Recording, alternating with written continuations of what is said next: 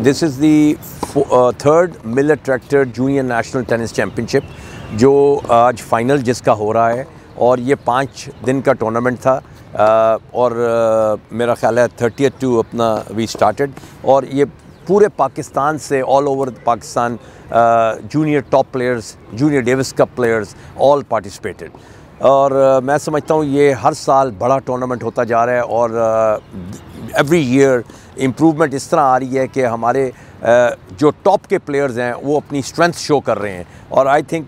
This is getting one of the most popular tournaments because इसमें participation जो है it's all over Pakistan and I have seen that the youngsters जो under 5, under 6, under 8 and 10 के players हैं वो ज़्यादा से ज़्यादा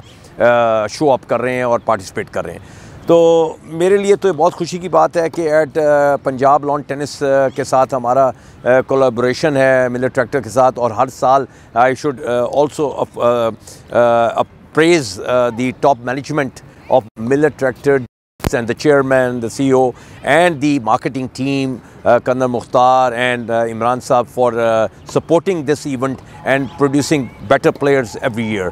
And अब मैं इसमें एक चीज़ और डालूँगा कि हम अपना इसको एक चीज़ को और इम्प्रूव कर सकते हैं कि इसमें हम थोड़ा सा सीनियर्स का भी अगले साल इंक्लूड कर लें। उसमें लड़कियां और लड़के जो हैं वो सीनियर के भी आ जाएंगे तो आपको एक स्ट्रेंथ फॉर पाकिस्तान टीम के लिए मिल जाती है और मैं ये समझता हूँ कि जब दोनों साथ लेके चलेंगे तो पाकिस्तान के लिए आगे एशियन गेम्स आ गई, कॉमनवेल्थ गेम्स आ गई या आपकी ओलंपिक क्वालिफाइंग है उसके लिए सपोर्ट मिल जाती है बिकॉज ये मेरी रिक्वेस्ट है कि अगले साल इसको ज़रा बड़ा किया जाए but I think junior development के लिहाज से I think it's a great job millet tractor has done